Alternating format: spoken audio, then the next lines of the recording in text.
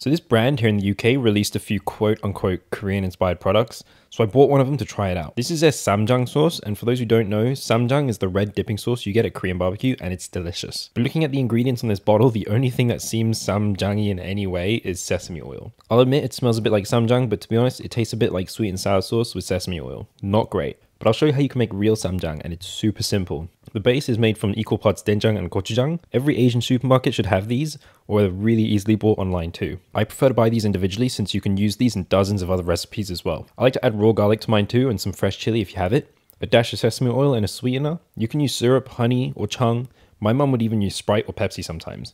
Just mix that all up and you've got yourself a much deeper, richer sauce in less than 2 minutes.